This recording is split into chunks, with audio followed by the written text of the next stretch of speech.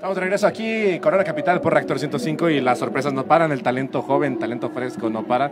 Tenemos a BoyWithUke aquí. Hi, nice to meet you. Nice to meet you too. Thank you so much for being part of this festival because I truly believe your music is very fresh, very danceable, very catchy, so thank you so much. Thank you, man. I'm flattered. First time in Mexico, right? Very first time, yeah. And I start watching all these platforms of streaming, and you're #1 in Mexico. So how do you feel? Really? Yeah.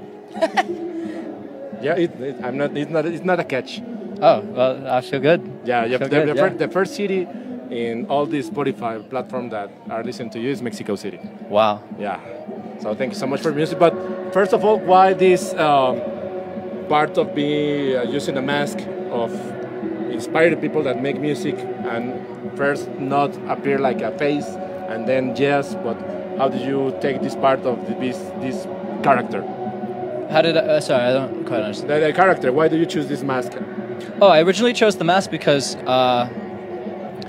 okay, so when I first started making music, it was music that was very different from what my friends listened to, because they all listened to like rap and hip hop and drill, and if they knew that it was me, they would roast me, they would dunk on me, they would make fun of me, so nice. I had to wear the mask. And then talking about this music, this mix of genres, you are like dance, like hip hop, like pop, like ballad. So how do you choose to take these genres and make your own music?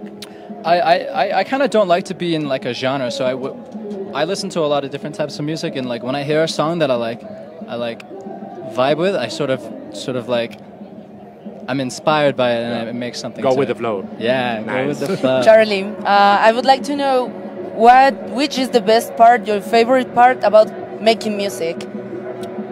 My favorite part about making music is probably once I'm done, like when I'm done, which usually happens like a few months or even a year before the song actually gets released. But I think as an artist, that's all I can ask for, is that feeling of completion. And also, I guess playing at live, right? Oh yeah, that's gonna play be live in like an hour. And yeah, okay. this kind of working like bedroom pop, like go to the studio, and then what's the difference between making music by your own in the studio and in a live act?